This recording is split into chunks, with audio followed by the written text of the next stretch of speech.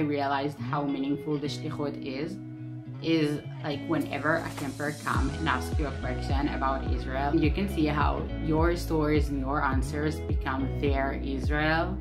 So beautiful to see. A tip that I would like to give you is you're gonna work hard, but don't forget to have fun throughout the way and make these connections. They are long-lasting, more than you can figure out right now. I think that the moment that I've realized how meaningful camp is for me was during Shabbat on Shira Shketa, when suddenly you realize that everyone sings in Hebrew and share their stories, and there's like a big feeling of togetherness.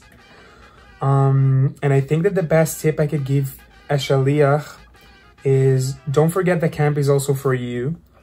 Because if you're happy, your campers will be happy. So that's the equation.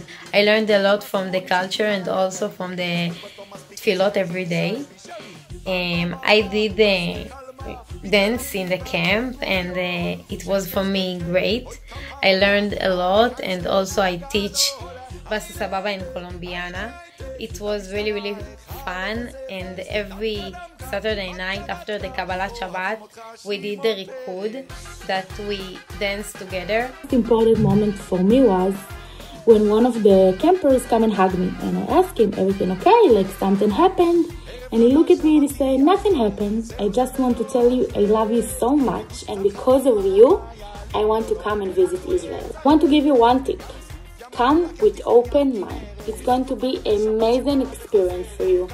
It's seriously going to be the best summer ever. The best way camp affected me was getting closer to Judaism in a non-intimidating way. We did the birka before every meal, and we had prayers on Fridays and Saturdays, and I don't come from a very religious home, so when I was introduced to these new prayers that I'm not used to doing, I was introduced to them in the most welcoming way possible. It was fun, it was easy, it was catchy, it has all these dance moves. שלום לשליחים החדשים, שמי נועה, הייתי שליחה ב-2008, 9, 10 ו-13 במחנה מידווסט.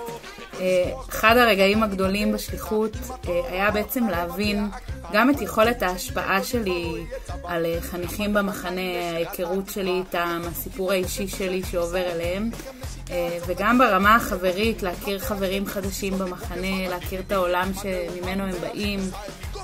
מבחינתי החשיפה לעולם היהודי שאנחנו לא מכירים בארץ, את המסורות האחרות, היה משהו מאוד מאוד משמעותי בשבילי, באיזושהי הזדמנות ככה לפתוח את הלב ואת העיניים למסורות נוספות.